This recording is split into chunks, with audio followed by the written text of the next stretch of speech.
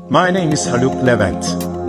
Today, I bring greetings to you from my beautiful country, Turkey. Today, I am here with you not only as a rock singer, but also as the founder and president of Ahbap, a charitable organization. I came here to share some of projects and recommendations with you, but I woke up to the news this morning that there are more than 600,000 children in Gaza who are in grave danger. We as Ahbap tried to send humanitarian aid to people of Gaza, but we faced a lot of obstacles, and as you know, more than 100 UN staff died.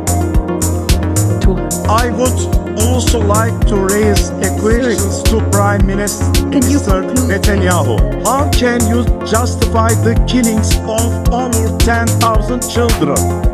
Therefore, I condemn the Israel government for the atrocities and the humanitarian crisis.